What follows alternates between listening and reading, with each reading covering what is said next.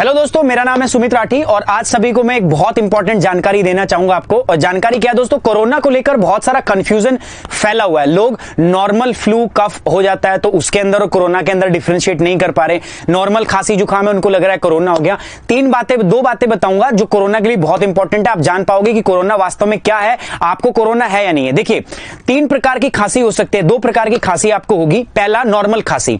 Normal खांसी मतलब सूखी खांसी। अगर आपको सूखी खांसी हो रही है लगातार, सिर्फ खांसी है सूखी, तो उसका मतलब वो खांसी आपको पॉल्यूशन से है, तो आपको डरने की जरूरत नहीं है, वो आपका प्रदूषण से खांसी है। दूसरे टाइप की खांसी में आपको नॉर्मल सूखी खांसी नहीं होगी, इसमें खांसी होगी कफ के साथ में।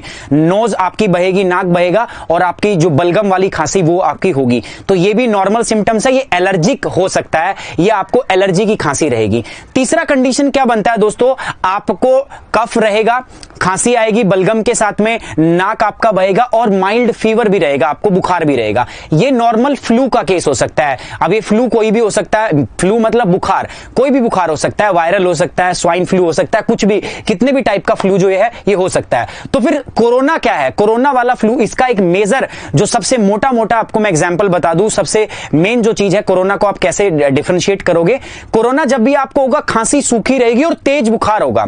सूखी खांसी, तेज बुखार और कुछ कुछ आपके जॉइंट्स में पेन भी होगा। तो वो मेन चीज है दोस्तों। आपका सांस जो है वो भी फूलने लगेगा, आपको सांस लेने में तकलीफ होगी। ये जो थर्ड सिम्टम्स है ये मेन है। और जरूरी नहीं है कि अगर आपको सूखी खांसी है, तेज बुखार है और सांस फूल रहा है तो भी आपको कोरोना हो, जरूरी तब भी नहीं है, वो भी आपका नॉर्मल या किसी और टाइप का फ्लू हो सकता है। बट तेज खांसी, सूखी खांसी, तेज बुखार और सांस फूलना ये कोरोना के प्राइम सिम्टम्स है, मेन ये आपके लक्षण हैं दोस्तों। सो आपको डरने की बिल्कुल भी जरूरत नहीं है, इससे कोई टेंशन मत लो। अच्छा, अब एक इंपॉर्टेंट बात मैं और बता देता हूं आपको यार।